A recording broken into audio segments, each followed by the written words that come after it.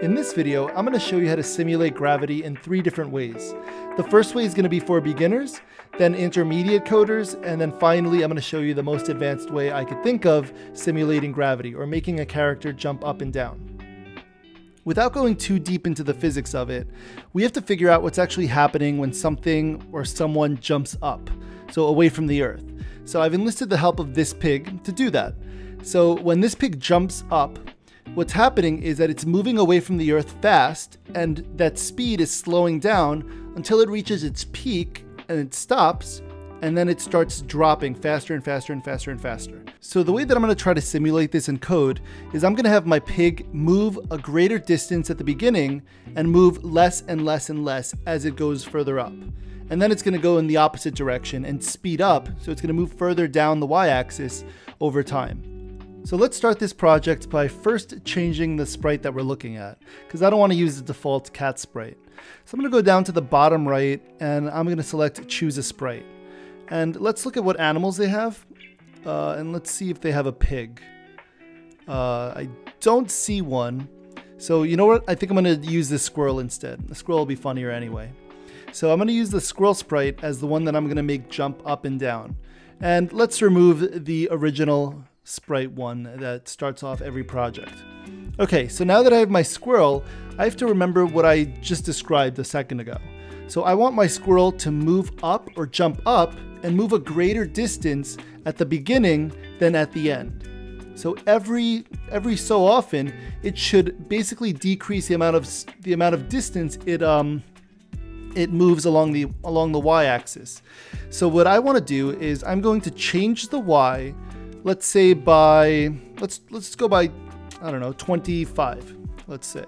So it's y-axis, it's gonna first move along the y-axis 25 pixels, and then the second time, the second unit of time that I'm gonna be looking at, it's gonna move up by, let's say 20, then it's gonna move up by 15, then it's gonna go up by 10, and then let's do 5, and finally, instead of doing 0, because changing y by 0 just means it's not going to move, let's change y by, let's say 1. So it goes up just a tiny little bit at the end before it stops and works its way back down. So let's test this out first, just to make sure that it works. So I'm going to test it out by, well, actually, let's not zoom in. Let's just zoom in over here, so that it's a little bit bigger and a little bit easier to see. I'm going to click on the script and see if that works. So moment of truth here. And it just goes up all the way in one shot. So what's happening is that my computer is running all of these commands really quickly. So I have to kind of slow them down. And I'm going to do that by adding a wait block. So if I go over to the control palette and add a wait block in between each of these change y, it's going to be a little bit more obvious that our squirrel is kind of moving up, and moving up less and less each time, by every second that passes. Okay, so let's try this again. Let's click on the script. Let me drag my squirrel down here. Then let's click on this script. And as you can see, the squirrel moving up, it's moving up a shorter and shorter distance each time until it will reverse. But that was way too slow. So let's speed that up. Instead of 1 second, let's do 0.1 seconds. So we're just we're gonna make this 1/10 of a second that Scratch is going to wait in between each step. And so that should look a lot faster. I'm gonna drag my squirrel down here. I'm gonna click on the script, and there we go. My squirrel moved up and slowed down as it got to the top. So now what I wanna do is I wanna go in the reverse direction. So really what I should do is make a duplicate of all of this code and basically just bring it back over. So I don't really need to have another wait block because it doesn't need to wait 0.2 of a second. I can just throw that away and just bring all of these blocks down to the bottom over here. So I'm just going to do that very, very quickly. And there we go. So now let's test this out. Let me bring my squirrel down here. And when I click on the script to run it, we should see the squirrel go up and down. And that is not what we see. We see the squirrel go up 2 times. So what's happening is, let's think, it's just going up. So it's just moving up in the positive direction along the y-axis. We have to make sure we go in the opposite direction. We have to go down. So we have to change the y-axis by a negative number. So I guess on the way down, instead of changing it by 1, we just add a negative number, or make it negative, so that it goes in the opposite direction. Equal but opposite direction as it initially did. So let's do that. Let's make sure that we have a negative number in front of all of these bottom ones. And you know what we can do? We could also tie this to an event. We could tie this to the space key being pressed. So that way I don't have to click on the script every single time. I could just press the space key and we should see our squirrel jump up and then come right back down. So here we go. And that looks pretty good. Actually, that squirrel, it looks like it can jump. It finally learned how to jump. As most squirrels do know how to do. So this works, but it's not very efficient. If you look at our code, we see that there's a lot of repetition. And the thing about coding and computer science is we really don't want to repeat ourselves. As best we can, we want to make sure that our code isn't repetitive. Because usually when you see repetition, there's probably a better way of doing things. So I'm going to have to think outside the box and come up with a better solution for repeating this code. And notice that I keep saying repeat or repetition. So that probably means that I should use a loop. So let me go over to the control palette and figure out how I can use a repeat block to kind of accomplish the same things that I'm doing over here, maybe with less blocks of code. Okay, so let me think. We are starting at 25 and we're decreasing by 5 every single time up until here, up until this point. So at that point, we actually change y by 4 instead of 5.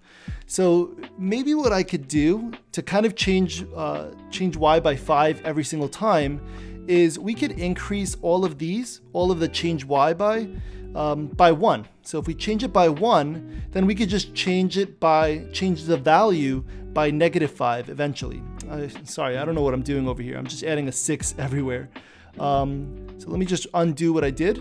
So I'm undoing by clicking or pressing Command Z or Control Z if you're using Windows. And I'm just going to add 1 to each of these. So 15 is going to become 16, 20 is going to become 21, and 25 is going to become 26.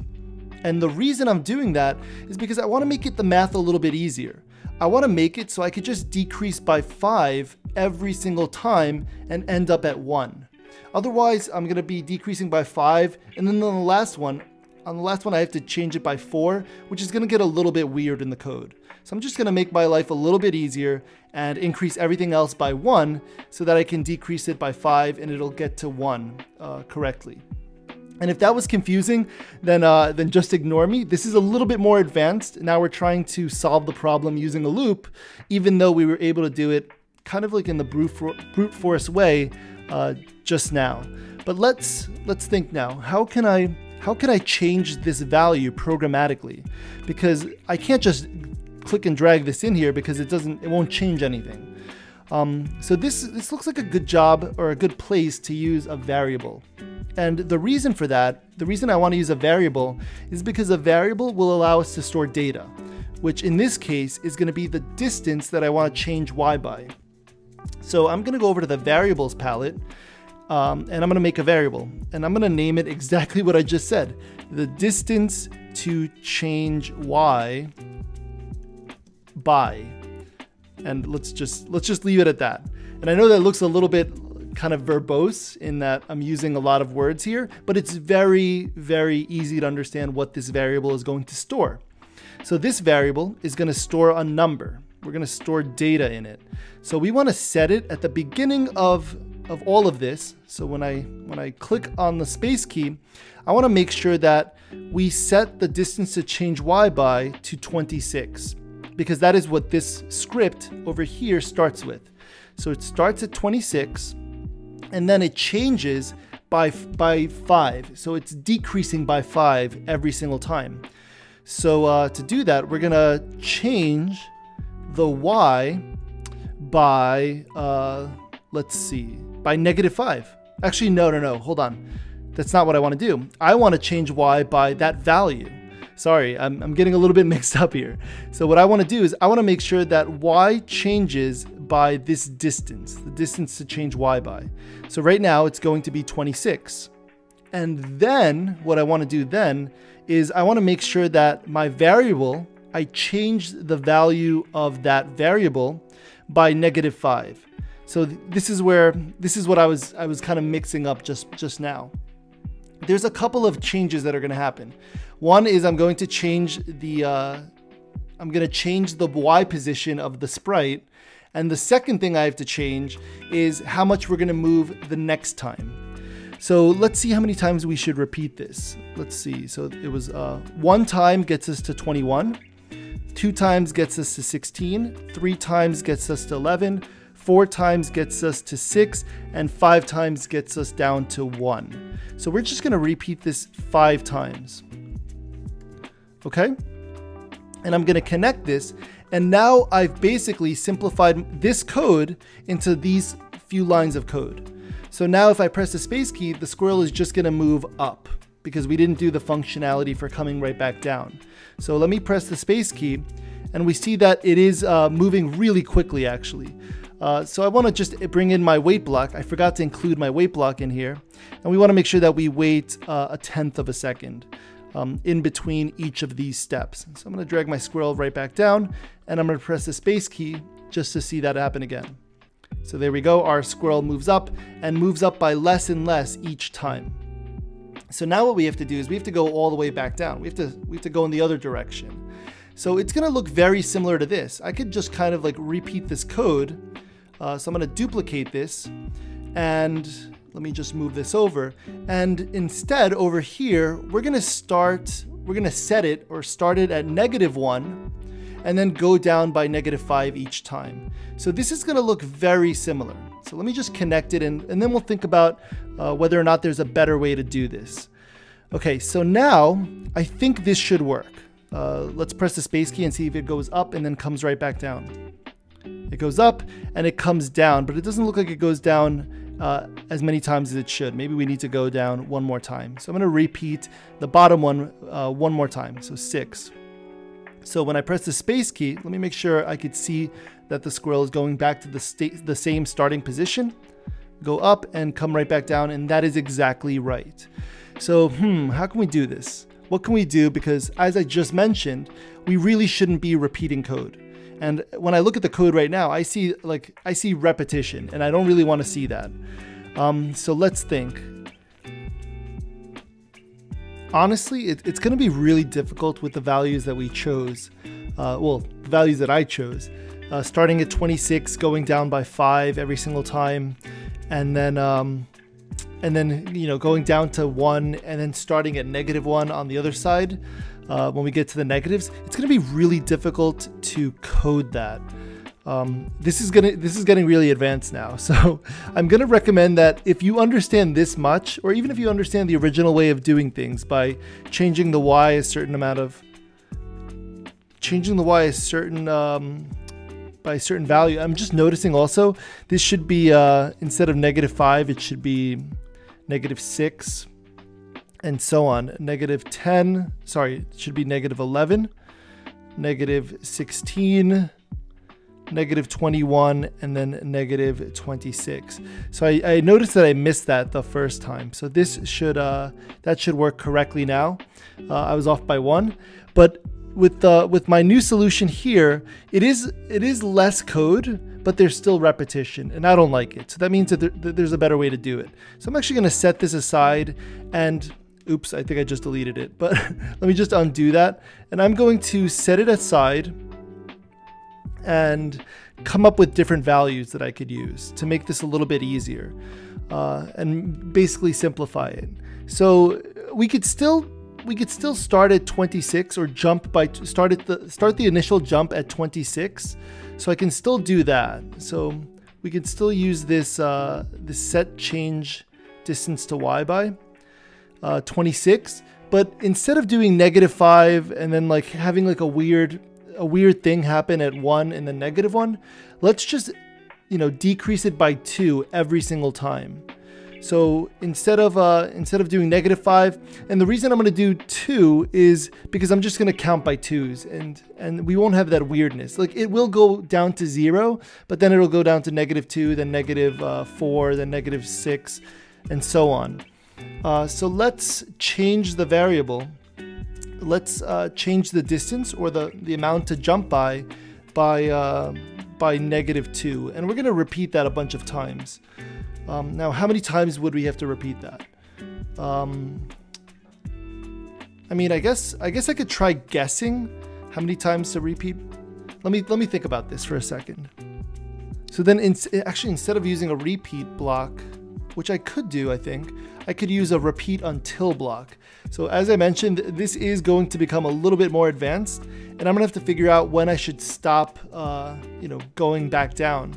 But basically what I'm going to do is I'm going to change the y by the distance that the y should decrease by. So that is the jump distance. And every single time I do this, I'm going to increase that distance, or increase the amount that I'm going to change that distance by -2. So every single iteration, it's going up or going down a bunch more.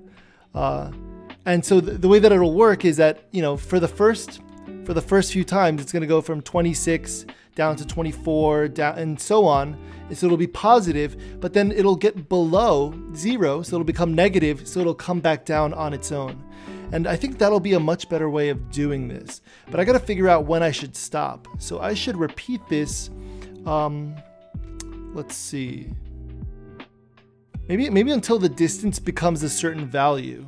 So once it increases to a certain value, we could check to see if it specifically equals, let's see, 26. Maybe when it gets down to 20, would it be -24? And that will be the last one. Let's see if this works.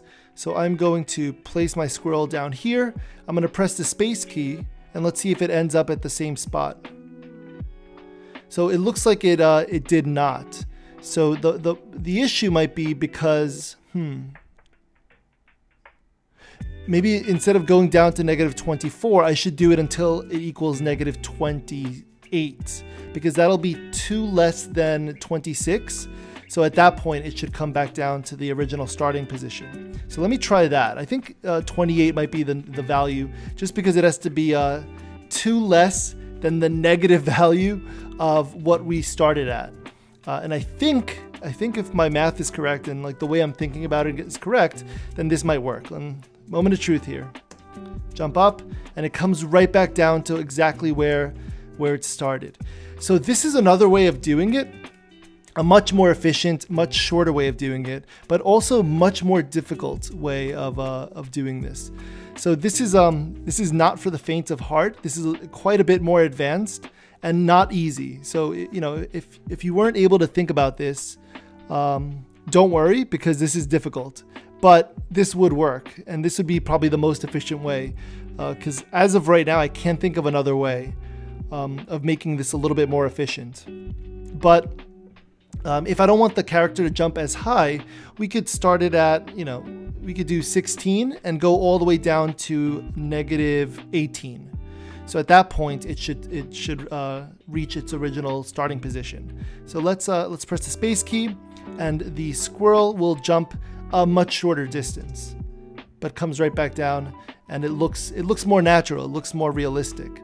Now, this is just the way that I've thought about this. So if you have a better suggestion or a better idea of how to simulate gravity, please leave a comment below and let us know how you did it. Let us know how you did it maybe in less lines of code, or maybe with a better way of thinking about this, because I'd love to see other ways of doing this. And with that, I'd like to thank you for watching this video.